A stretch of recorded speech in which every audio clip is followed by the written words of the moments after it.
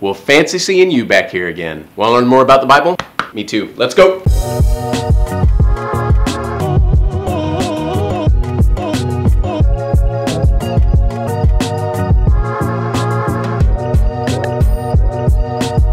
So in the Old Testament, we read about what was called the Tabernacle. Now, sometimes there's some confusion here about what the difference is between the Tabernacle and the Temple, so let me explain. The Tabernacle is what was used during the time of Moses and when the children of Israel were traveling around in the desert. Now, it was really more of a tent that could be set up and taken down, but it was where God's presence was with the people at that time. Fast forward some to the time of King David. Yeah, same guy who killed the giant with the slingshot. Well, David is given instructions from God on building the temple, which was really supposed to be a permanent structure. Now, David didn't actually end up being the one who built it, but it was his son Solomon, who we later read about in the Old Testament. Now here's how both the tabernacle and the temple were divided up. You had the outer court, the holy place, and then the most holy place, also known as the Holy of Holies. And this last spot was where God's presence actually dwelt with the people. So anyone could enter the outer court, but then only the priest could enter the holy place. And finally, the most holy place could only be entered by the high priest once a year. Now there are a ton of parallels here that are worth noting. Again, remember this quote by St. Augustine: "The New Testament is the Old Testament concealed. The Old Testament is the New Testament revealed." Do you know what this temple layout represents? Us, and how God now dwells with us. The outer court is representative of your body. It's not perfect. It's a more common area that us as well as others have access to. Next is the holy place. This is representative of your mind, your emotions, your thoughts. Now this, of course, is kept to ourselves unless we choose to share it with others. But finally, the most holy place is representative of your spirit. This is where God's Spirit dwells with us today. When you talk about Jesus coming into your heart, this is what this is. It's God's Spirit, the Holy Spirit, dwelling on the inside of you. Now, isn't it amazing and beautiful how all this ties together? So I love the internet. I use it every day. My phone, my work, these videos, everything. But you know, in order to access the internet from my phone, I have to be paying for it. I have to pay my phone bill in order to get access to it. And in much the same way, God used to be like this in a sense. He was a private event that not anyone could just reach. You had to go through certain requirements, certain criteria to be able to even talk to him. But now imagine someone paying your phone bill forever, for the rest of your life. This is exactly what Jesus did for us. He gave us complete and total access to God for free with his sacrifice. Now let me show you one more thing in the Old Testament. There used to be a huge thick veil, or a curtain, what we would call, that would separate the most holy place from everything else. But the Bible says that after Jesus died on the cross, the temple veil was ripped in two from top to bottom. Now do you know what this veil represented? Jesus himself. His body was broken for us so that God's presence didn't have to be hidden away from us any longer, and we now have complete access to God because of Jesus' sacrifice. Just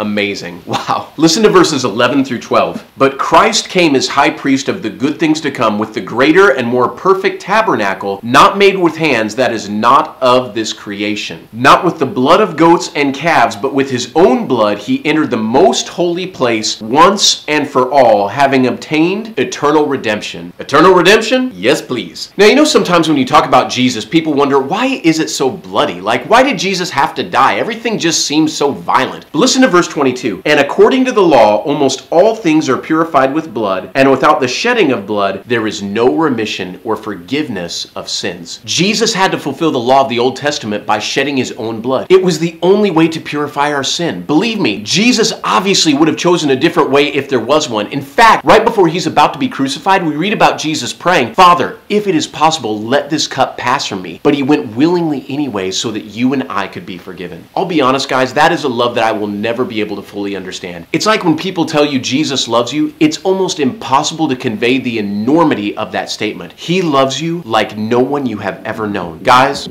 that is it for us today. So much good stuff in this chapter, and I love being able to go through it with you all. Make sure to come back tomorrow. We are picking up in chapter 10. 10 already. Where's the time go? Love you guys. I know you know that. Hope you go out and have the best day ever. We will see you back here tomorrow.